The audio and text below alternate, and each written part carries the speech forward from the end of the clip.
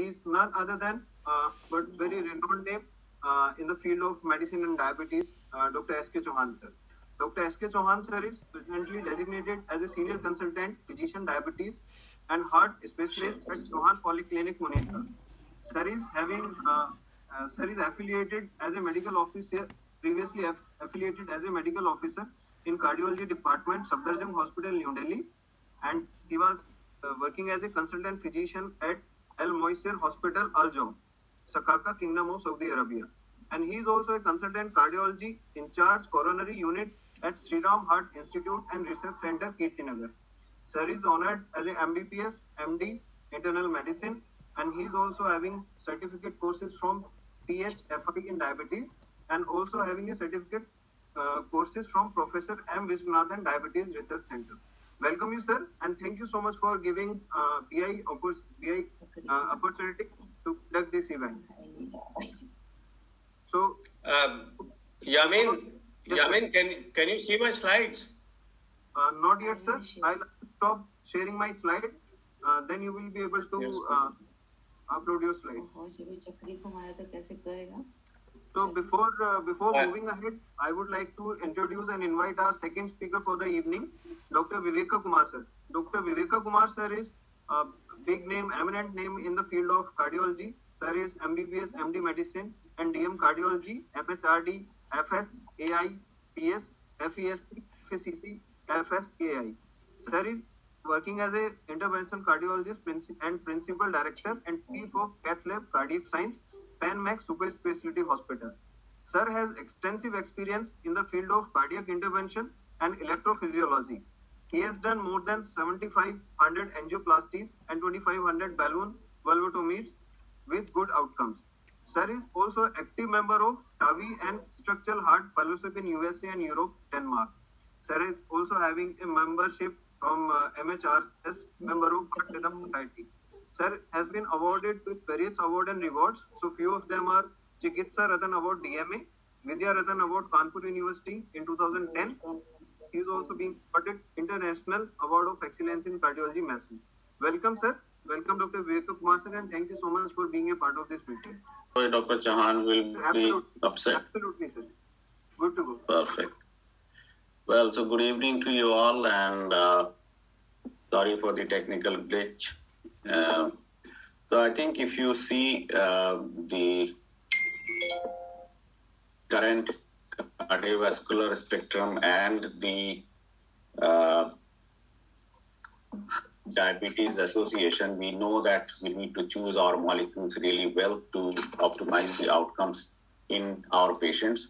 And the simplicity is with Linagliptin, as you know, many times in this forum itself, and Dr. Chauhan and we have also said that it is like an old ad which used to come that, you know, you fill it, shut it and forget it. Similarly, Linagliptin is one where whatever the diabetic nephropathy GFR is, it is the safest and simplest thing to use, even in renal failure, patient who has got heart failure, patient who has got uncontrolled diabetes, all those things it can be given. So let's go with the real garden variety case, and we'll go with a case example. If you see, it's a type 2 diabetic patient had symptoms of heart failure, 44 years old female, had history of mild progressive dyspnea on exertion, fatigue for 4 weeks, and chronic illness of type 2 diabetes for 2 years, hypertensive dyslipidemia for 7 years, had history of cardiovascular disease also. And if you look at the medication, she was on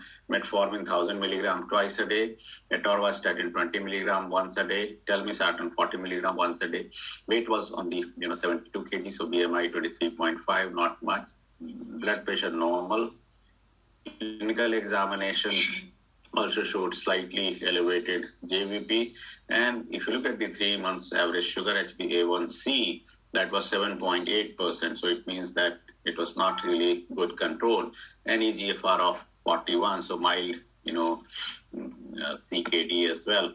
So here is a patient with symptoms of heart failure. So how would we approach?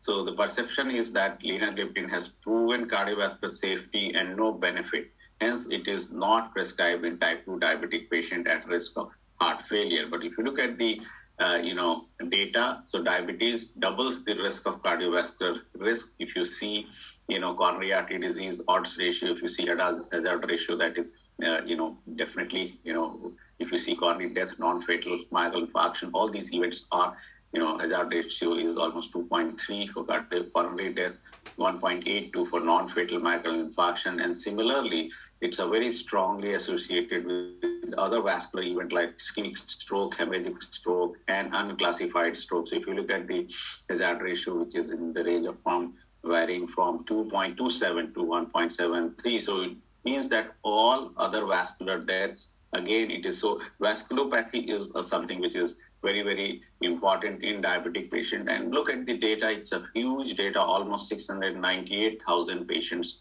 from 102 prospective studies. So it means that this is a real data from our patients.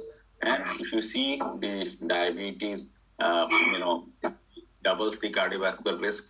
So Swedish National Registry also, if you see, per 1,000 patients, death from cardiovascular disease, almost double matched control patient with type 2 diabetes. If you look at the death from coronary artery disease, again, there is a significant jump. And if you see hospitalization for cardiovascular disease, again, there is a significant increase. And this is year on year data is right from 1998 till 2013. So that all this shows, and this Swedish data is again from 457,000 patients, so nearly 5 lakh patient data.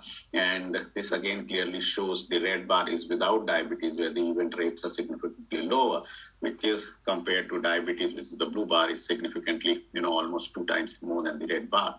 So type 2 diabetes, CKD, and cardiovascular death, these are the connecting links. So these what we call, cardio-renal continuum and the diabetes. So they are fairly closely interrelated. So, if you see the hypertension and type 2 diabetes, coexistence of diabetes leads to elevated risk of CVD. There is a micro and macroalbuminuria. So these are the, surrogate high-risk predictor for cardiovascular disease. And obviously they are end product of chronic diabetes with CKD. Hypertension is a very powerful and independent risk predictor for CKD. And up to 75% of CVD in diabetic may be attributable to hypertension. So hypertension and diabetes in turn would lead to increased mortality. So that's again something which is very, very important, and we need to understand that. If you look at the albuminuria, it is one of the interrelated disorder along with the continuous patients with type 2 diabetes. So if you see in type 2 diabetic patients, 39% patients have microalbuminuria. So these are the strong association, and the risk factors which increase the adverse events are hypertension, diabetes, obesity, and dyslipidemia. So these are the things which in turn would lead to endothelial dysfunction, atherosclerosis. Then in microalbuminuria, macroalbuminuria, MI, and stroke will result in chronic kidney disease, left ventricular remodeling, heart failure, end-stage kidney disease. And eventually, as we said, most of the diabetic patients, more than 63% of them, would have death from cardiovascular causes. So that is why the final common pathway is this.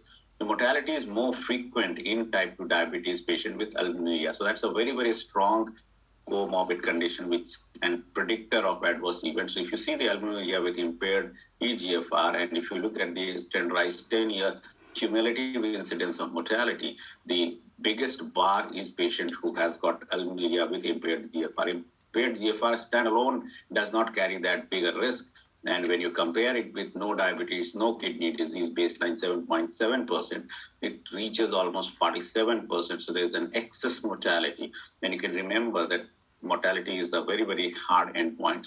So much of jump in mortality if the patient has CKD associated with protein albuminuria, microalbuminuria, then the albuminuria standalone. So it means that they are working at a very, very exponential risk factor if both are together. So albuminuria and impaired GFR, if they are together, it means that we are asking for more trouble. The effect of DPP-4 inhibitors on cardiovascular safety in patients with kidney disease has been understudied. And if you see the data, proportion of trial patient with EGFR less than 60 mils per minute per 1.73 meters square at baseline, SEVA-TB53 data, the proportion of patients, these kind of patients where the EGFR was, more than 30 and less than 30. So you can see these data across examine all these was not really, well represented. So if you see, minuscule with patients who had EGFR less than 30, so you can see, hardly 2.1% in SEVER, examining data 2.9%, there was hardly any patient in that direction. But if you see the data from Carmelina and Carolina, the linagliptin is supported by unique CVOT programs, and that patients with type 2 diabetes, established cardiovascular disease and kidney disease, almost 7,000 patients with linagliptin versus placebo, 2.2 years of median follow-up was there, and linagliptin did not increase the risk of adverse cardiovascular event, MACE endpoints, and it also did not increase the risk of adverse kidney event as placebo, whereas relatively, in Carolina also, so it also showed that the linagliptin did not increase the risk of adverse cardiovascular death, and only DPP-4 inhibitor is the linagliptin with 2 CVT outcome trial data. That's very, very impressive. If you see, both of them had more than 6,000 patients, and also the, the Carolina was 6.3 years median follow-up. So that's a pretty long follow-up was also there.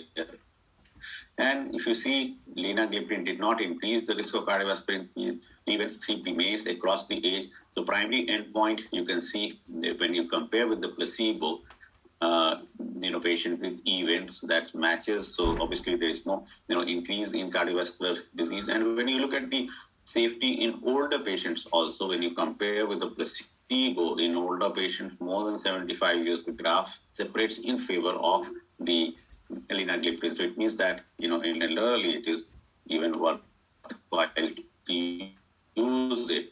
So linagliptin did not increase the risk of hospitalization for the heart failure in the overall population or across age groups. So you can see that, in elderly patients also, as compared to the other DPP-4 inhibitor, the linagliptin is something which is really favoring odds ratio is usually in favor of this compared to the other DPP-4 inhibitors. So subgroup analysis from Carmelina, linagliptin showed normal reduction in hospitalization with heart failure in certain group of patients. So if you see the North American subgroup, 35% relative risk reduction was there. In Asian patients, almost 53. So Asian patients do far better, and patient not using at baseline. So if you see, no increased risk of hospitalization with heart failure was consistent across the high-risk groups. So Carmelina did show that linagliptin did not increase the hospitalization with heart failure risk, regardless of baseline characteristics such as history of previous heart failure, renal impairment, or atherosclerotic cardiovascular disease. In all these, insulin usage was world reason or age more than 65. In all these age groups, again, the linagliptin was fairly good, well tolerated, and did not increase the adverse event, and hospitalization with the heart failure was not there as with the other gliptin did show. So ESC, the guideline 2019 showed that the DPP-4 inhibitor in patients of type 2 diabetes mellitus, when you look at the recommendations, that shows that DPP-4 inhibitor sitagliptin and linagliptin has a neutral effect on risk of hospitalization with the heart failure, and may be considered for diabetic treatment in patients with heart failure. And again, the statement was that saxagliptin significantly increased the risk of heart failure hospitalization, and it not recommended in patients with diabetes with heart failure. Alogliptin was associated with non-significant trend towards heart failure hospitalization. Sitagliptin and linagliptin had neutral effect, and vildagliptin had no significant effect on LV ejection fraction, but led to an increased LV volume. So it means that safest of the lot in DPP-4 inhibitor in decreasing the heart failure hospitalization, or at least neutral, is the linagliptin, and to some extent sitagliptin as well. So despite high proportion of type 2 diabetes with kidney disease, Carmelina confirmed the long-term renal safety profile of linagliptin. So again, you can see when compared to the placebo, patients with event, there was a significantly lesser adverse event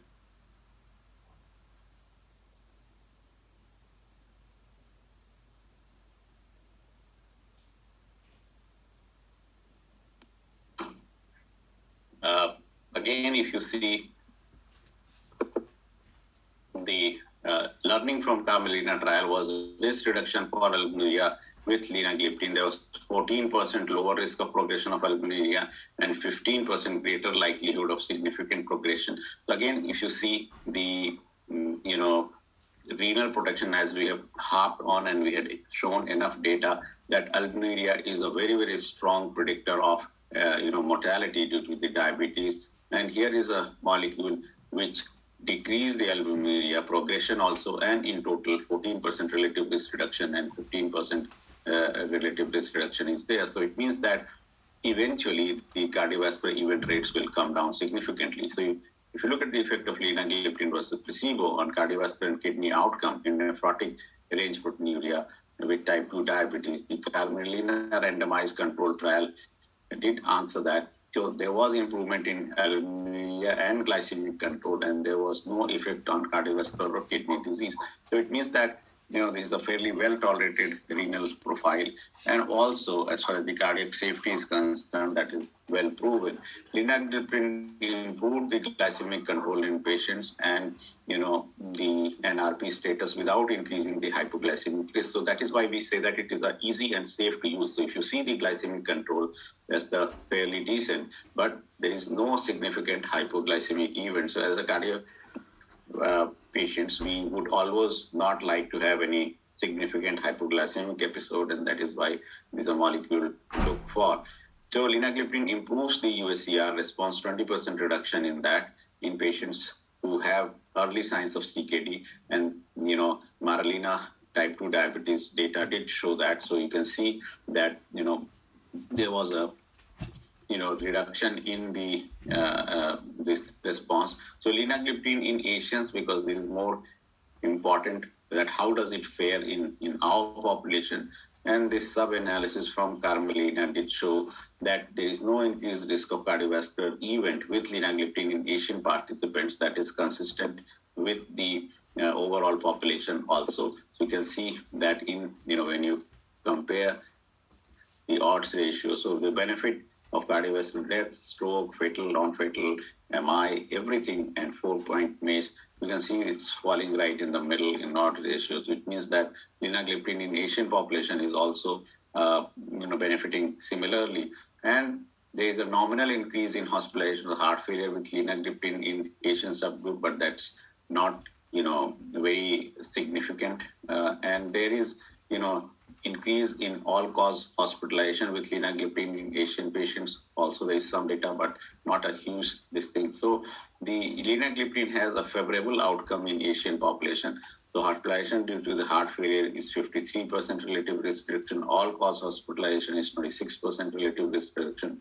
And hospitalization to the heart failure and all-cause mortality, two endpoints you combine, then there is a 45% relative risk reduction is there. So it means that, not only in Asian population, the overall trend towards benefit is also quite significant in Asian population compared to the rest of the world. So if you sum up with this molecule about, how should we go about this molecule in diabetics. So type 2 diabetic care with linagliptin has shown proven cardiovascular safety across board, and spectrum of cardiovascular and renal risk also has proven heart failure safety across the patient profile. And there is a robust evidence and guideline recommendation also for effective and safe use in heart failure. So I think this is there's no confusion in how many strength it comes. 5 milligram once a day doses is there, and it's independent of hepatic function, renal function, ethnicity, age, background, BMI, and disease duration. So this is something where, it's a very good for physicians also and the patient also. There's no confusion, one dose, so one size fits all. And that is why this is such a beautiful and wonderful drug. So thank you very much for your kind attention. And I hope Dr. Chauhan would be ready by this time. So over to Yamit and Dr. Chauhan. Thank you so much, sir, for wonderful presentation. We will take all the questions at the end of both the presentations. Now, I would like to request Dr. Chauhan, sir, if you can start. Dr. Viveka's wonderful talk. We will be talking about optimizing treatment regimen in type 2 diabetes patients. simplicity with Linagliptin. Can you go to the next slide, Yamin? Yeah. So we have patient 1, a newly diagnosed type 2 diabetes patient presenting with metformin intolerance. He is presenting with history of weight loss, polyuria, increased thirst, fatigue since past 2 to 3 weeks. Evaluation done, and the patient was diagnosed with type 2 diabetes. He was diagnosed with hypertension 1 year ago, and he's got no history of diabetes or CVD, and he's intolerant to metformin. And the current medication include telmisartan 20 milligram once daily. Since he has been recently diagnosed with diabetes, nothing for diabetes has been started. On examination, his blood pressure is well controlled on telmisartan 20 milligram, and he's got a weight of 45 kilograms only. Glycemic profile, HbA1c is 7.2%, fasting is 120, PP is 210, and EGFR is fine, and there are no ECG changes. Next slide, Yamin. So here is a newly diagnosed patient profile with metformin intolerance, and how should we approach the patient? And the usual perception is that Linagliptin cannot be initiated as a first-line therapy, okay? Because we are so used to being fed upon metformin as being the first-line therapy. Next slide, Yamin. Right. So let's understand this, that the comparable efficacy of all DPP-4 inhibitors, there has been a meta-analysis of 83 randomized controlled trials comparing the efficacy of DPP-4 inhibitors in patients with type 2 diabetes. Although it's not a head-to-head comparison, but Linagliptin stands out as compared to all the existing DPP-4 inhibitors, sitagliptin, vildagliptin, saxagliptin, and compares absolutely fine with sitagliptin, comparing with the HbA1c reduction efficacy of 0.74%. Next slide, Yamin. Fine. So if we see Linagliptin as a monotherapy and also in combination with metformin, then at a high baseline HbA1c of 9.7 and 11.8. So higher the baseline, more is the HbA1c reduction, even to the tune of 3.46 at a baseline HbA1c of 11.8%. While in combination with metformin, comparable efficacy of Linagliptin with metformin at 11.8 compared to monotherapy of 3.46 to 3.70, and at a baseline HbA1c of 12.1%, the efficacy is to the tune of 5.14, which is extremely effective and impressive. Next slide, Yamin. Fine. Linagliptin significantly reduces HbA1c in type 2 diabetes patients regardless of duration of diabetes. Now that has been an important consideration because given the loss of beta cells as we progress in the duration of diabetes, and in a duration early in diagnosis from 1 to 5 years, as compared to the placebo, the reduction of HbA1c is 0.77. That is the corrected HbA1c reduction. Similarly, with a duration of 5 to 10 years, the corrected HbA1c reduction is to the tune of 0.6%, while in a duration which is more than 10 years, the HbA1c reduction is still efficacious and good enough as compared to the placebo. Next one, Yamin. Meaningful HbA1c reductions were observed in all age categories. So it's not only about the duration of diabetes, but also about the age groups. Okay, so less than 65 years, 65 to 74 years, and more than 75 years. There has always been a perception that probably in elderly people, the Linagliptin or DPP-4 inhibitors will not be that efficacious. But this cartoon is good enough to make us understand that even in people more than 75 years, if you see the Linagliptin placebo-corrected HbA1c reduction is nearly to the tune of 1%. Right? So next slide, Yamin. initial combination of linagliptin plus metformin, there is a 2 to 3-fold increased odd of HbA1c goal achievement, that is compared to metformin alone.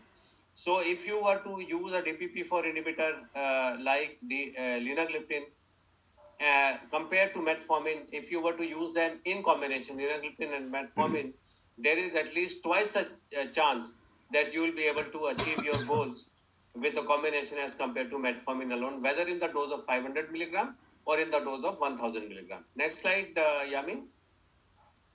Right. So in patients not on insulin at baseline, that is very important. Initiation of insulin was required more often with placebo than with linagliptin. So that compares, that's comparing people who at the baseline were not on insulin and were starting on any oral hypoglycemic agent. So what would be the fate of these patients compared with patients who were started on linagliptin? So you would require insulin less often as compared to those who were not on linagliptin at the baseline. So that tells about the efficacy and the durability of action of linagliptin in type 2 diabetes. Next one, Yamin. So linagliptin as an add-on to insulin improved glycemic control, and the change in the primary and the secondary efficacy endpoints from baseline in a period of 24 weeks, whether it was fasting blood glucose, 2-hour PPG, or change in the HbA1c, all were being impacted favorably as compared to the placebo when it was linagliptin, even added on to insulin. So you are having better changes on front of fasting blood glucose, 2-hour PPG, and even HbA1c when you were adding linagliptin to insulin as compared to a placebo. Next one, Yamin. So we come to the second patient, elderly patient with hypoglycemia. It is not an uncommon clinical occurrence. 70-year-old patient presented with palpitations, sweating, tremors, blood sugar 56, type 2 diabetes for more than 10 years, dyslipidemia present, not a hypertensive, recurrent episodes of hypoglycemia recorded, and one of these episodes led to a fall during this, and he needed hospitalization for 2 weeks. History of hypertension since past 7 years. Patient medication for type 2 diabetes being taken are metformin 1000 BD, glimepiride in a good enough dose of 2 milligram twice daily, atorvastatin 20 milligram, BMI 25, blood pressure okay, glycemic profile HbA1c 6.8. Despite that, this patient is getting into a recurrent hypoglycemia. You can understand why, because of a pretty good dose of glimepiride. Fasting blood glucose 107, PPG 184, kidney function serum creatinine good enough 1, EGFR well maintained, and no ECG abnormalities. Next one, Yamin. So here is a patient with elderly patient with recurrent episodes of hypoglycemia, and how should we approach this patient? And our usual perception is that choosing an anti-hypoglycemic agent for elderly is not a challenge. Next one, Yamin. So linagliptin provides proven efficacy regardless of patient age. That is very important. So in elderly patients even, when we use linagliptin, it has got good efficacy without predisposing the patient to recurrent episodes of hypoglycemia. Here, our prototype patient, although has an HbA1c of only 6.8%, but is confronted with the challenge of recurrent hypoglycemia. So if you see the adjusted mean HbA1c changes from baseline at week 24 by age, you would see that less than 50 years, the reduction, HbA1c reduction is to the tune of 0.6. 51 to 65 years, it is to the tune of 0.68. 65 to 75 years, though little less, 0.6, although statistically significant as compared to the placebo. And more than 75 years, a very good HbA1c reduction to the tune of 0.8% without predisposing our patient to recurrent episodes of hypoglycemia. Next one, Yamin. So fewer patients on linagliptin required additional glucose lowering medications across age groups after 12 weeks of treatment. As soon or as early as 12 weeks of treatment, if you started your patient on linagliptin, and then you see what additional glucose lowering agents were required, you will see that those who were started on linagliptin, they required few or lesser glucose lowering agents as compared to the placebo. Next one, Yamin.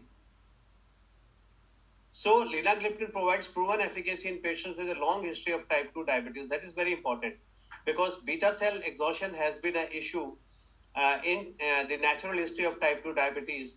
And we know that all DPP-4 inhibitors, like the other anti-hyperglycemic agents, depend both on beta cells as well as alpha cells. And here we have linagliptin, which is giving us good efficacy even in type 2 diabetics more than 10 years of duration. And you would see that there are two things here. Number one is the absolute HbA1c reduction in these people. And second is the percentage of people who are meeting their HbA1c targets.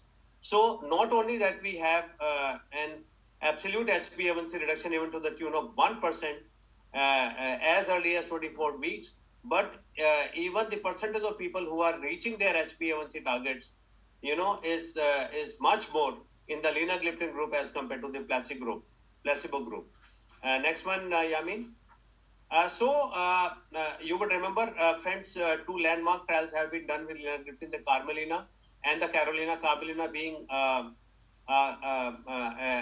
pre-adjudicated trial on linagliptin with pre-adjudicated renal endpoints, and Carolina being a head-to-head comparison between linagliptin and the standard of care, glimepiride, sulfonylurea in Carolina.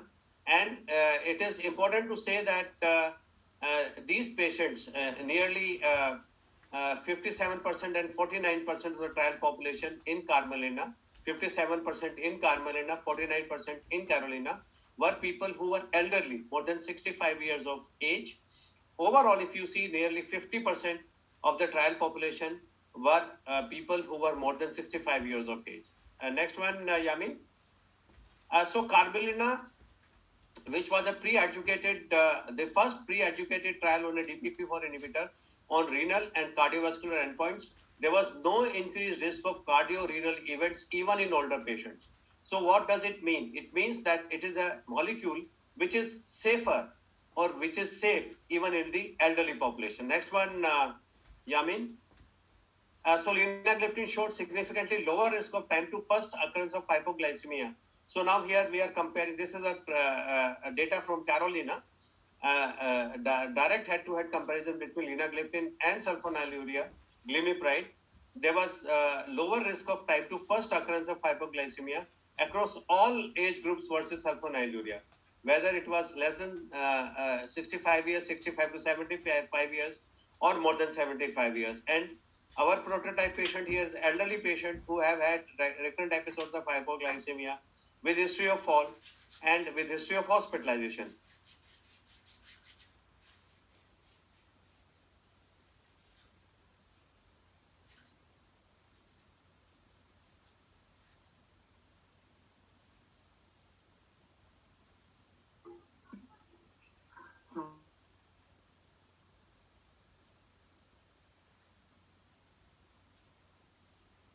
Next one, Yamin. Yamin, yeah, next one.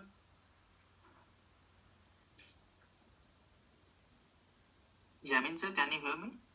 Yamin, next one. I have unmuted myself. Kindly change the slide, Yamin. Shiva, can you ask him to change the slide, please? Yes sir, yes sir. Yamin sir, can you hear me? I think he has muted himself. Sir, let me check.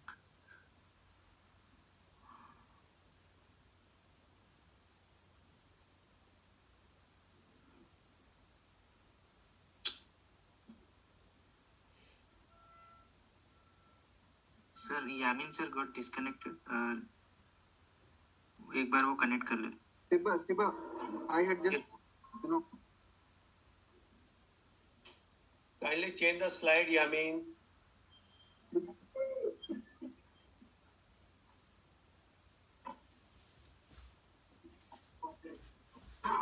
All right. So, friend, Linagliptin showed significantly lower risk of, we have already discussed the first occurrence of hypoglycemia. Go to the next slide. So coming to the last prototype patient, stay here, Yamin. Type 2 diabetes patient with hepatic impairment, not an uncommon occurrence, not only hepatic but also renal impairment. 52-year-old male, unfortunately, works has got child book A, chronic liver disease, antihypertensives, apprehensive in taking injectables, history of hypertension positive, long-standing diabetes for 10 years, and he's on metformin, 1000 BD, amlodipine, 5 milligram, atorvastatin, good enough dose. On examination, 72 kilograms, blood pressure okay, glycemic profile, HbA1c 7.4, fasting blood glucose 110, PP not under control 210, and he has got renal impairment, EGFR 41, liver function test, albumin 3.6, INR 2, which is elevated, bilirubin 1.8, no ascites or encephalopathy, and his child book scoring is A. Go to next slide. Here is a patient with hepatic impairment. How should we approach the patient? And what is our usual perception? No HA for this patient. AHA is safe in hepatic impairment. That is our concern. So linagliptin demonstrates significant HbA1c reductions in patients with type 2 diabetes and hepatobiliary disorders. This is one unique molecule, friends, which is showing equal HbA1c reduction efficacy whether or not our patient has got hepatobiliary disorders. 0.72% HbA1c reduction efficacy in patients with hepatobiliary disorders, and nearly the same efficacy in patients who has got no hepatobiliary disorders. Next one, Yamin. Next one, Yamin. No. Go to the previous slide, please. Yeah, now the next one. Yeah, okay. So whether we have a healthy individual or we have got mild, moderate or severe chronic liver disease, the HbA1c reduction efficacy is the same, and so it is a one unique DPP4 inhibitor whose efficacy is not being impacted by the level of liver impairment in chronic liver disease. So no dose adjustment is required in hepatic impairment. So DPP4 inhibitor in chronic liver disease, if you were to summarize Lina, Sita, Vilda, Sexa, Linagliptin, then you would see that then Linagliptin, you don't require any dose adjustment in mild to moderate hepatic impairment, and there is absolutely no need to reduce the dose of Linagliptin like you do in renal impairment. Similarly, in hepatic impairment, the drug is effective across mild, moderate, severe chronic liver disease. Next one, Yamin. So linagliptin data in Asian subgroup analysis from Carmelina. The slide has already been shared and discussed with Dr. Viveka sir. Next one, Yamin. Next one, yeah, this slide has already been shared by Dr. Viveka sir. So there is nothing which is changing even in Asian population as compared to the global population. And if you see the body weight over time in Asian patients, there is net reduction of nearly 2 kilograms as compared to the sulfonylureas in the type 2 diabetic patients. What about the cost at which you buy this HbA1c reduction?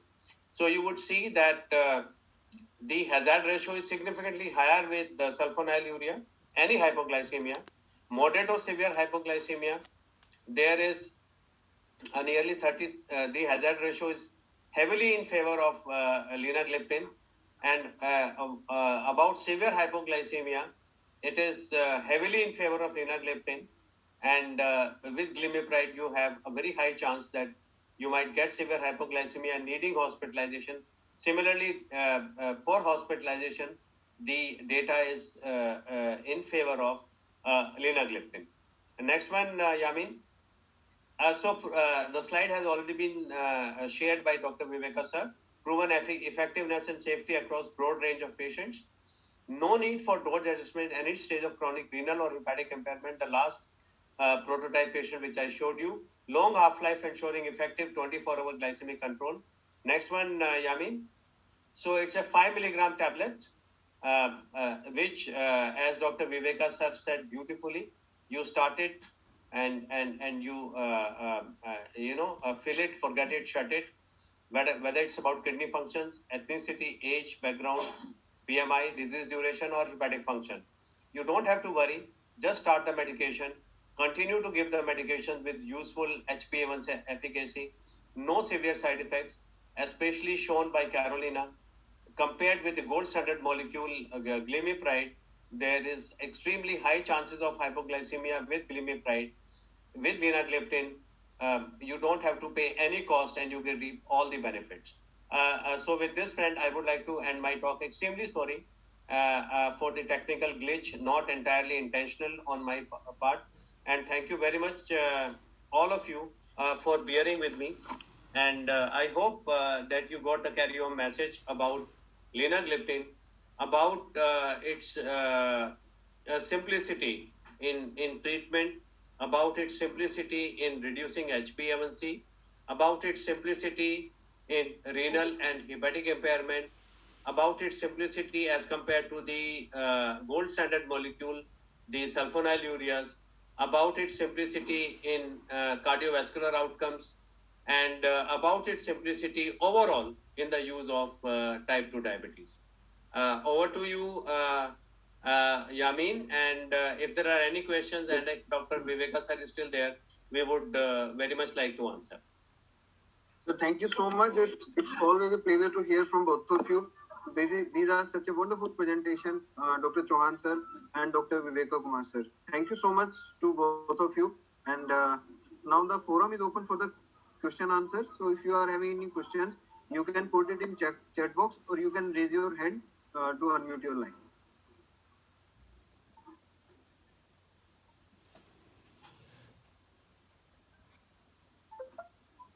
Siba, I got disconnected in between, so you can check the chat box if there are any questions there. Sure, sir.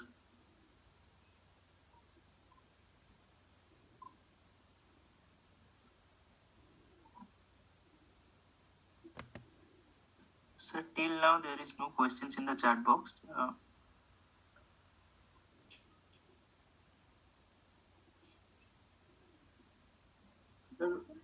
Received one question from Dr. Anil Gupta sir, and as usual, masterly lecture by both the speakers. So basically, it's not a question; it's a compliment to both of you. From Dr. Anil Gupta sir. Dr. Anil Gupta is always encouraging. He has always been very encouraging. Dr. Viveka sir is there. Yes, sir, he is there. If no one is asking a question, then I would like to venture to ask a question to Dr. Viveka sir. I know that he has been using DPP-4 inhibitors for many years. I would like to know his impression about how much importance he gives to albuminuria and albuminuria reduction, as he showed one of the slides where 15%, more than 15% of the patients had a significant albuminuria reduction with linagliptin. That is more than 50%. What is his experience of using linagliptin in his practice? Because he has to use multiple medications and he has to be extremely wary of the cost that the patient is going to bear. So that is my question to him, sir. How frequently does he monitor albuminuria, and how much importance does he give to this fact about linagliptin? So that's a very good question. So let's start it at the, so there are a lot of patients who would be educated, self-educated that diabetes is, cardiovascular disease equivalent. So we get a lot of requests that, how do you, whether the person is at risk of cardiovascular event and what is the risk of mortality and all. So I think when you go for the complete workup, so apart from doing our regular cardiac workup like lipid profile, then lipoprotein little a and all those parameters, we also look at the, and doing stress echo and all those things. One of the, very strong surrogate marker is proteinuria, microalbuminuria, as you rightly said, and we have shown the data.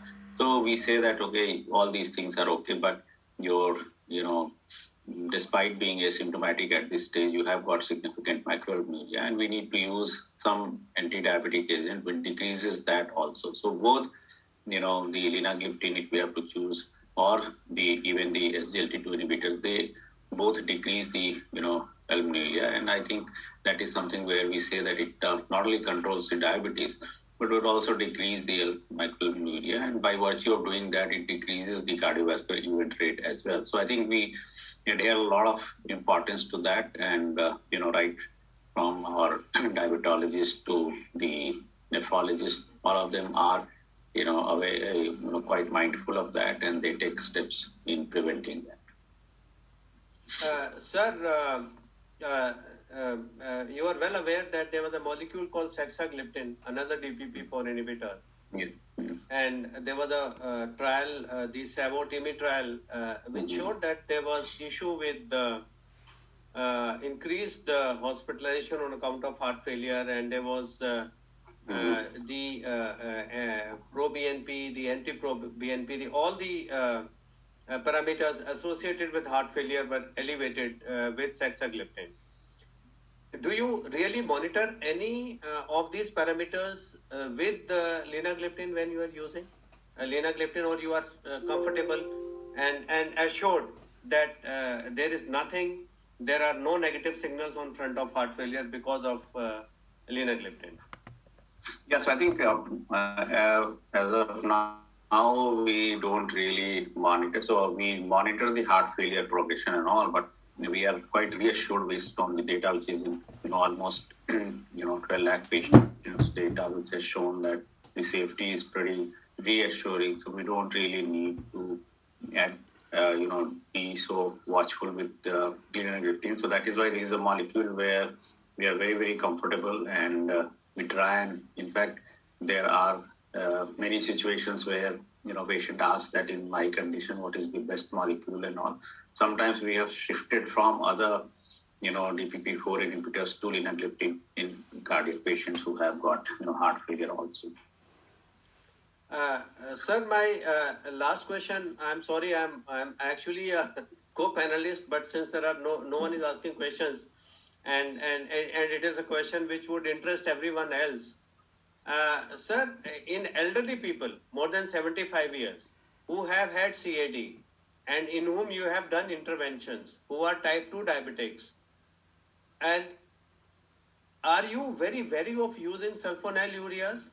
And is your HbA1c target maybe revised little to the I would say even 8% rather than aiming a very ambitious 7%? And are you comfortable using sulfonylureas, or you would like to go in for a safer molecule like linagliptin in this elderly population, especially more than 75 years with comorbidities, especially cardiac comorbidities? Yeah, so that's again very good question, and you have also shown the data that the safety and efficacy of linagliptin in 75 plus age group is very, very robust as compared to any other molecule. So we don't really like to use sulfonylureas in that age group. Having said that, there are quite a few patients where you're not able to control their blood sugar to this level. So in elderly, we are reconciled to the fact that HbA1c of around 8 is pretty good. But we try, and those who have got cardiac event and all, we try and keep it around 7 ideally. So what we do is that we don't go full throttle on sulfonylureas. So we keep it, in earlier days, if we used to give 2 milligrams of, glimeprovide or something like that, then we would rather give 1 milligram, so half the dose, which ideally as a single agent they would need, and then top it up with these safer drugs like, linagliptin or SGLT2 inhibitor, and try and keep it around 7.5 to 7. So we'll try and keep the target would be between 7 and 8. And especially in elderly, we know that the hypoglycemic episodes would be disastrous. So we don't really aim for very, very strict control. And despite that, the data is quite loud and clear that even after these molecules, even if we have achieved the, HbA1c level to, whatever the HbA1c levels are, whether it is, comparison between 7%, 8%, 9. If the person is on these molecules, the cardiovascular events are significantly lower compared to the same HbA1c level with other molecules. So meaning thereby that how strictly you control that matters to some extent, but with which molecule you control it, that is also of paramount importance now. Sir, since you work in a corporate hospital and you are a very popular cardiologist, one of the best in North India, you have a lot of patients who are elderly, who have comorbidities, who have chronic kidney disease. They are on insulin by hook or crook, and they are on sulfonylureas because being a cheaper molecule, metformin has been withdrawn by this time. AGI is not being tolerated, so that is out. And SGLT2 inhibitors plus minus. Does Linagliptin continue to be a very important arsenal for your anti-diabetic treatment in these patients throughout their life?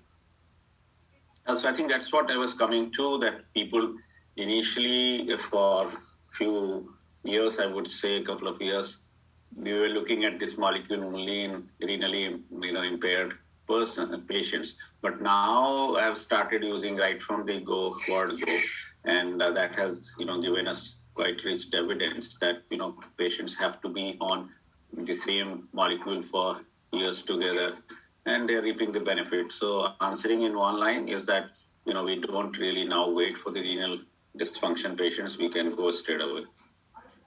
Sir, I wanted to ask you this, and I'm very sorry I am asking you this on a platform where we are discussing Linagliptin. There has been a cheaper molecule called the Linagliptin.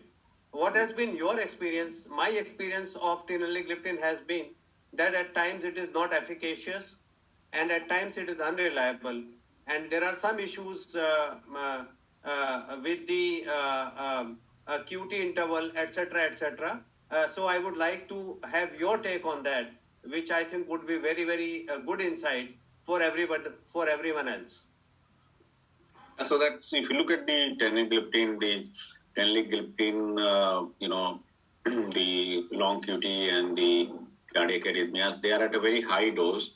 So the doses where 20 milligram we are using, it's not going to affect us as much. But as you mentioned, my experience is also same. So I'm not very impressed with its, apart from its cheaper, relatively cost-effective kind of molecule. I would say that as a cardiologist, we don't really use it as much unless somebody is already on this molecule and the patient is doing okay. We might like to continue it, but hardly there would be any patient where I would have started Linagliptin on my own. So I think that sums up this story. So we prefer the more robust and efficacious molecule which will decrease the cardiovascular event rather than going for Linagliptin. Sir, if I were to summarize your talk and your impression about Linagliptin, you still